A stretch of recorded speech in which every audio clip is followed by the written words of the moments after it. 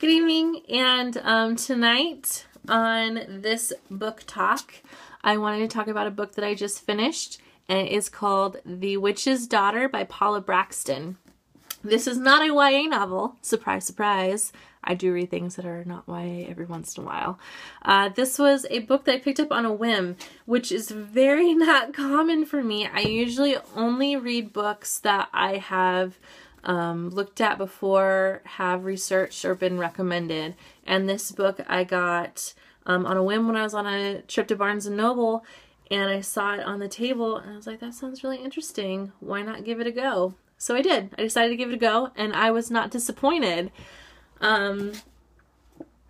So this book follows our protagonist, Elizabeth Hawksmith. And this is set of almost in a diary format. She's writing in her book of shadows. And so every once in a while, you'll see like little blurbs on the top of the page, mid-page, whenever when a new chapter starts. And it usually has a date and the cycle of the moon. And that is because that is her writing a new entry. So Elizabeth Hawksmith is 380 some odd years old, and she's settling into a village in England, present day England, and she meets a young woman named Tegan. Tegan is, I want to say, in her late teens.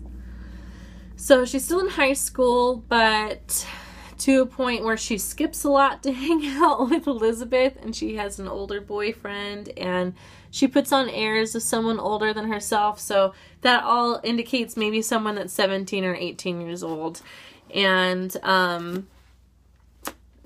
Elizabeth feels automatically a kinship to this young woman, and feels at home and at ease with her, and feels like she can open up. So she decides that she is going to take this young woman under her wing, teach her the ways of the hedge witch, and basically start to tell her story a little bit.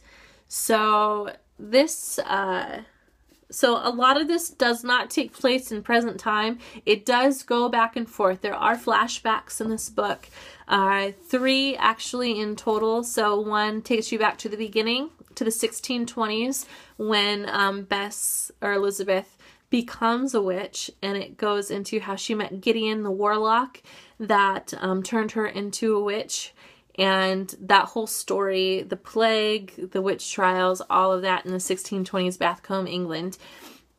The second flashback goes to August to November of 1888 in Whitechapel, London, which, if you are a history nut and know anything about serial killers, you will know that in 1888, from August to November in Whitechapel, London, though that was the time of Jack the Ripper.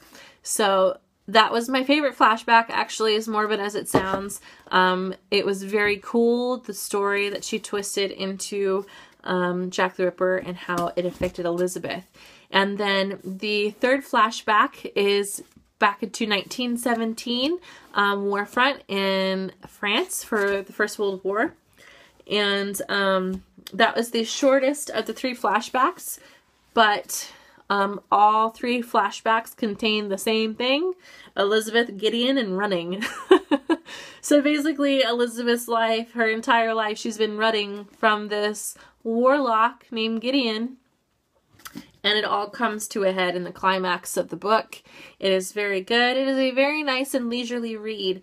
Although there are some action-packed parts of the book, most of it is very leisurely. It goes at a very nice pace. This is something I would recommend if you want to take a book with you on vacation, or if you're looking for something to read at night before you go to bed, that you can just read a couple chapters and put it down and pick it up the next night. This is definitely a book for that. This is not a book if you want something to sit down in one sitting and just get engrossed in a book. Because although I did really get into this book at times, it was not hard for me to put it down. So, I mean, that's what I consider a leisurely read, I guess. Because I guess I'm not normal when I read a book or 2 books a day. So, but I did read it over a couple of days, or a few days, actually, like 3 or 4 days. So it was a nice read. It was a good read. Not very long. It's about 400 pages. I gave it 3 stars on Goodreads. Oh, the reason why I picked this book up, said it was a historical romance. No, none of that.